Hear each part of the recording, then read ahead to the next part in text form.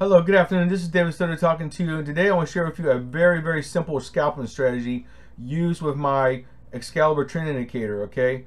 And with this scalping strategy, we're going to use both a 5-minute chart and a 1-minute chart. We're going to use a 5-minute chart for entry, for a point of entry, and a 1-minute chart for a point of exit, okay?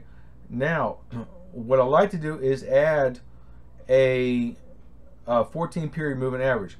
All you have to do is simply go up here to the indicator list and choose moving average and just select the default moving average. Okay, you can, if you want, you can increase the font, the size of the line a little bit so you can see it better. But basically, that's all I do. Okay, and in this particular case, I got it set to the color blue, so so you can see it a little bit. But what I like to do is when I get an arrow on a 5-minute chart, I know that it's probably going to repaint. Okay, so I'm going to wait about 10-15 minutes and come back and look at it. All right, if I don't see it repainting, then I'm going to wait for the price to break the 14 period moving average. So if I zoom in a little bit here, all right, so for example, the price, this arrow came in here. I don't know if it came in at another arrow. It could have came in here and then repainted it here. It's hard to tell. I cannot look back in the past and tell for sure, but what I do know is that the final resting place was right here, and I waited till the price broke down below this 14 period moving average. Probably wait to the second candle and then place a trade. Okay, and then if you come over here, I'm going to draw a vertical line just so I have a point of reference, okay, on this candle right here. And then if you go to the 1-minute chart, we're going to look for an opposite blue arrow, okay, for a point of closure, okay, and which is right here. Now it could have came in here and then retraced all the way down to here, but just, you know, looking at back in retrospect, I'm going to draw another line here and switch back to the 5-minute chart, and we can see that that was in fact both a very strong level of support and resistance. Okay, now you could use just a 5-minute chart, but I like to use a 1-minute chart because quite often there is the price will go, you will have a lot of highs and lows, you know, in the meantime, waiting for the next indicator on the 5-minute chart, waiting for the next signal. So I try to close it when it gets to a low point instead of retracing back up again. Okay, now this right here was obviously a pretty strong downtrend, but there are times when you will get it'll come down and retrace right back up to the same point it was before. For example, like right now, okay, it had an up arrow and came up and came right back down to the same point. Now it's going back up again, and I'm assuming it's going to continue up. Okay, and if I draw another horizontal line or vertical line, let's say right at this point here, okay, the price came up to here and then retraced back down. If I look at the 1-minute chart, we do see there is a red arrow right here. So this would have been an ideal time to close the trade, okay, at this point right here. Move that over a little bit. So between here and there, all right, you would have, I don't know how many pips that is. It's not a lot. It says 112. So if I can get 100 pips, even 50 pips per trade, that's fine. Okay, this is a scalping strategy. You're not designed typically with scalping strategy. You're only looking to gain about 10 pips of profit. All right, and then close the trade. But with this strategy, I can average, on average, about anywhere between 50 and 100 pips per trade. Okay, 150 points. I'm looking for at least 50 pips or points, but you know, if I get more, that's great. All right, if not, 50 is fine for me. All right, now if you wait for this price to come up here above this moving average, then you probably are looking at 50. Yeah, exactly.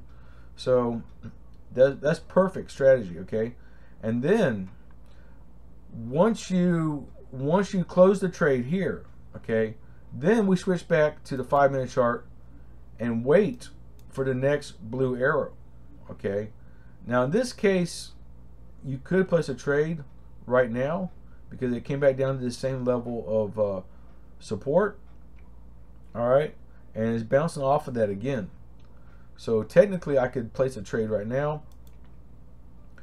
and it's already got an arrow here, and I could wait for the next red arrow. Okay, but you know, if you follow it by the book, you would wait until another blue arrow forms. Okay, and more likely than not, it probably will not form a blue arrow.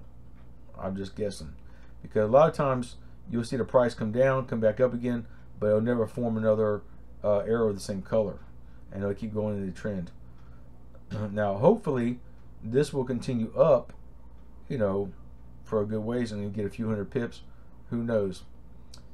But anyhow, that is my strategy in a nutshell. It's very, very simple. Okay, very, very simple to execute. You know, start with a 5-minute chart, place a trade, switch to the 1-minute chart, and wait for the opposite arrow to close. Okay, that way you get in and out pretty quickly. Okay, you're only looking at about maybe 30 minutes tops. Okay, for the closure. Okay, and if you do this, let's say you get 50 pips per trade. Okay, you do this 10 times a day. That's 500 pips or 500 points every single day. All right. Now the drawback to this is a very, very effective strategy. The drawback to this is you need to be on your computer constantly. Now, if you trade on your cell phone, that's perfectly fine. You're going to need to use a remote desktop app.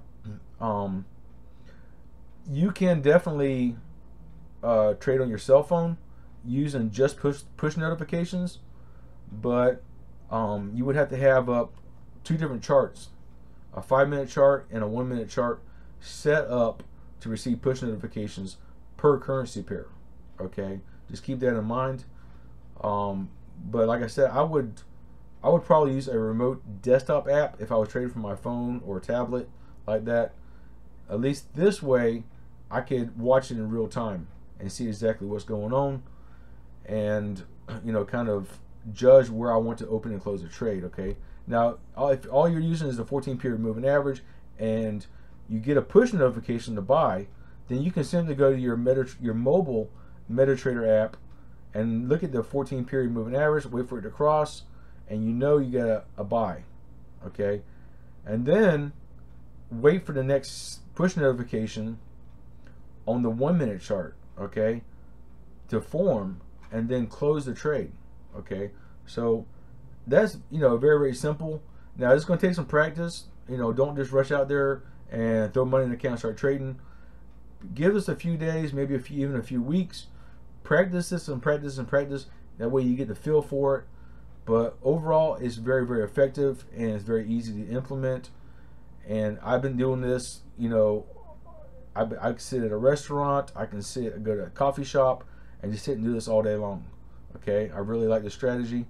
So anyhow, let me know if you have any questions or comments about how to use this scalping strategy, and I'd be more than happy to answer your questions. Just all I ask is that you please contact me on Facebook. There is a link below in the description of this video for my personal Facebook account. Also, there is a link for my private Facebook group, and you can post any questions or comments in my Facebook group, and at least this way myself or other traders can help answer your question as well, and you can have a discussion there about this strategy. Okay, so just let me know if you have any questions, and I'll help you as much as I can. And thank you, and have a wonderful day.